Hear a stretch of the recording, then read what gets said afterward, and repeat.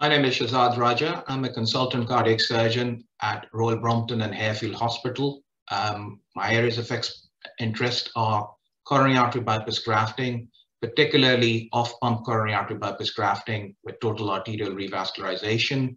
I'm also an expert in doing aortic valve surgery and aortovascular surgery.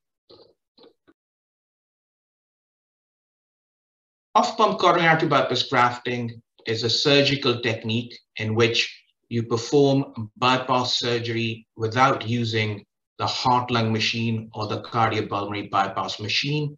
The cardiopulmonary bypass machine is known as pump for the layperson, and as we do not use the cardiopulmonary bypass machine or the pump for performing off-pump bypass surgery, therefore it is called off-pump coronary artery bypass grafting.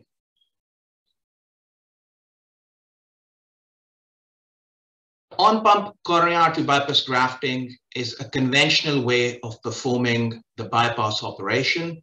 In this particular technique, we connect the patient to the heart-lung machine by putting pipes into the various chambers of the heart. The blood circulates in artificial tubing, and the heart is arrested during the course of the operation. Surgery is performed on an arrested heart, and once the procedure is complete, the patient is disconnected from the heart-lung machine and the heart starts to beat again. During this procedure, holes are made into the aorta, which is the big artery arising from the heart, as well as into the right atrium for connection to the heart-lung machine. And this can potentially increase the risk of stroke during the procedure. To mitigate these particular complications, a technique called off-pump coronary artery bypass grafting is utilized.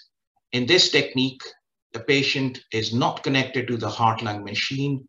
In fact, the procedure is performed with the beating heart. As a result, the risk of stroke is minimized, and the same procedure can be performed without the assistance of the heart-lung machine, without stopping the heart. The operation can take somewhere between 3 to 3.5 hours. It can take longer or shorter depending on the number of bypass grafts to be performed and also on the expertise of the surgeon performing the procedure.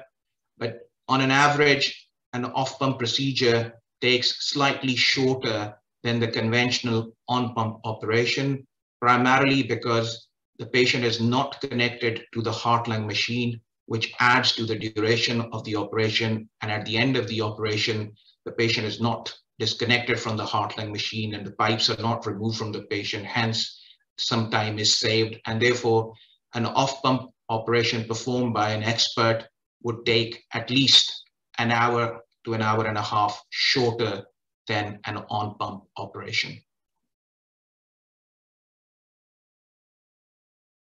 So coronary artery bypass grafting is a very safe operation.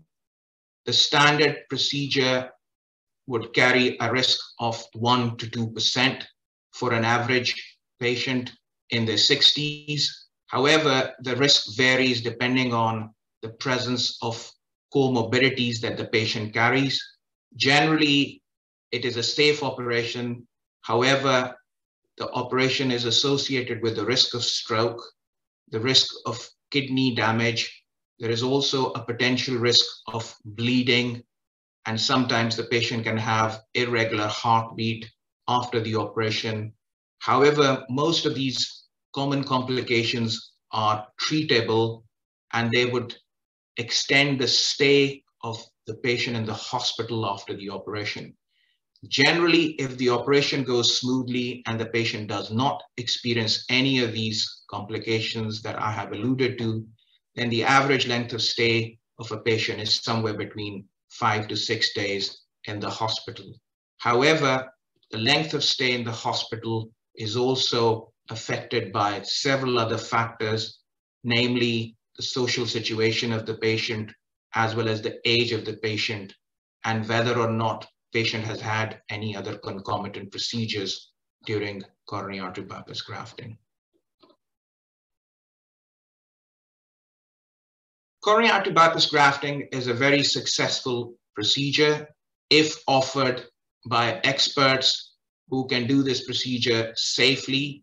This has a success rate of somewhere between 98 to 99%. In expert hands, the success rate is also 100%. However, it is important to remember that despite being a very safe operation, it is still a major operation. And therefore, it is impossible to suggest that the risk for the procedure will be 0%. At the same time, it is important to understand that this is a very efficient procedure for treating blockages in the coronary arteries, and patients can have somewhere in the range of 10 to 15 years following an operation freedom from the need for further intervention. The freedom from re-intervention depends also on the nature of surgery and what sort of bypass grafts have been used. Conventional bypass operation is performed by using vein grafts and one arterial graft called the left internal mammary artery. Such an operation gives most patients freedom from the need for another procedure of up to 15 years. However, if a patient has had a bypass operation using all arterial bypass grafts, then that gives them longer freedom from re-intervention. And on an average, you would expect that a patient would not require further intervention for somewhere between 20 to 25 years, as suggested by the evidence available at present.